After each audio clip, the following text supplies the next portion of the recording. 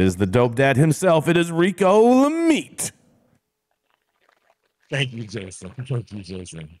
Am I supposed to wear like safety goggles when I'm changing the diaper? I mean, I would be.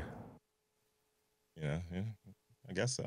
Keep my gloves on deck. Yeah, watch out. Yes, indeed. Luckily, there's not too much projectile poop or anything like that these days. So, something you don't have to worry much about, Jason. But my story today is another one out of New York. In the sports lane, I'll talk a little bit about the U.S. Open.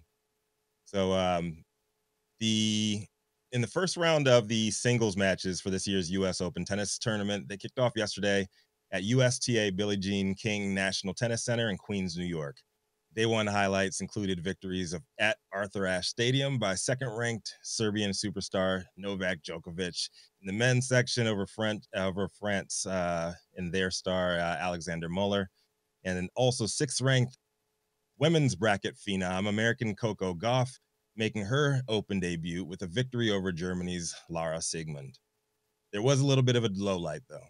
Greece's eighth-ranked Maria Sakkari made an offhanded complaint about the smell of weed after being upset by Spain's Rebecca Masarova in straight sets on court 17.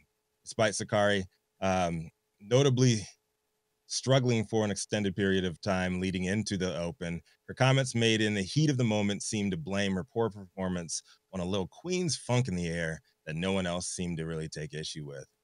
In the post-match presser, she attempted to walk back her words, but the damage was already done. We run that tape. Was that the first time you ever noticed that smell before? Nick Kyrgios complained last year about how much it was bothering him, the weed. On that court? I don't remember, it was the same court, but it was...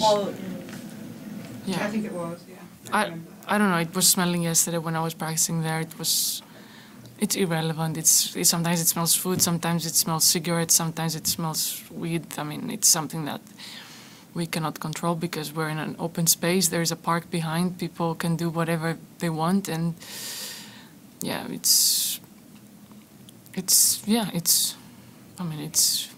nothing that we can control.